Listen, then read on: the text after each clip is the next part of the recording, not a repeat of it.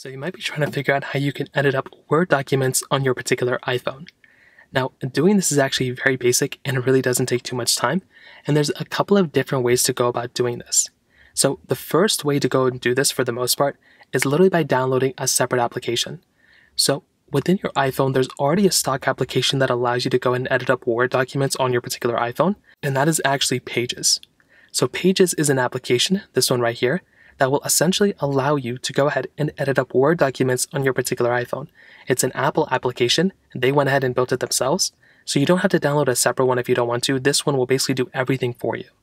So when you're on this page, what you can do is you can just search for Pages on your particular iPhone, and this will allow you to go ahead and not only load up Word documents, PDF files, all those things, but it will also load up all those other types of files that you want to go ahead and load up as well.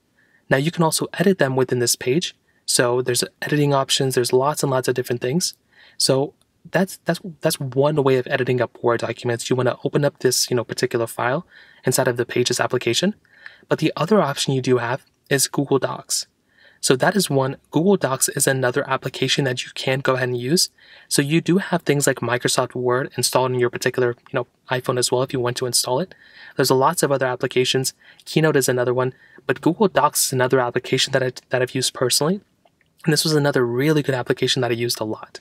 I think Google Docs is a great application if you have a Google account, but it really depends. Do you use your particular, Apple iPhone more, or do you use Google products more? The thing with Google Docs that I like a lot is that you can edit up these Word documents on your iPhone offline, and you can also edit them up via your computer via the same device. So it's a really cool thing. I like this one a lot too.